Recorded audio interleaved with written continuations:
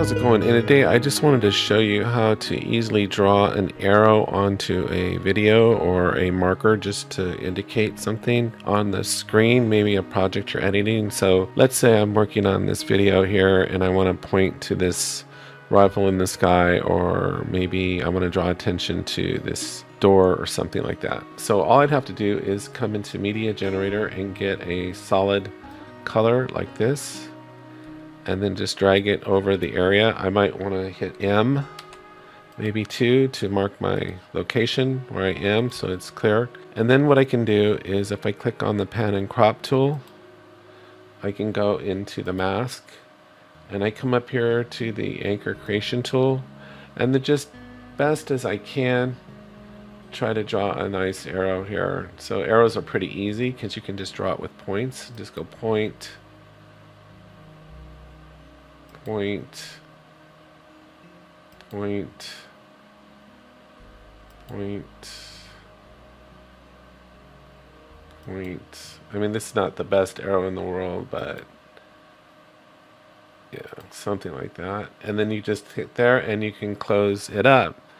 And now this arrow is resizable and can be moved. So, oops, I meant to, let me hit Control Z to undo that point. So if you accidentally make a point, you can just hit the creation tool and delete that point.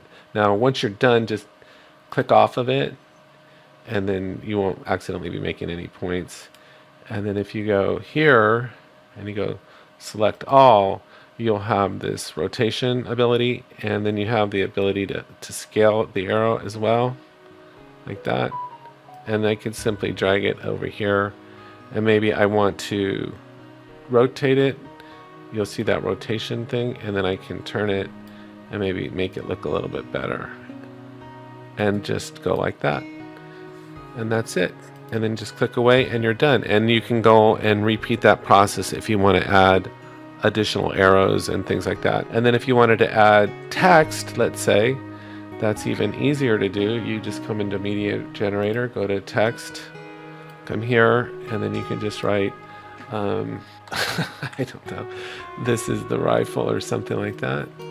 And this is really easy to do. And we click here on this icon, this is now resizable. This didn't always used to be resizable, and we can make it smaller like that, and then we can come up here and hit restore to 100%, and then I can just click and drag this and put that right there like that. And that's it. That's all you got to do. So I hope you found this helpful. Take care, have a great day, and I will talk to you next time.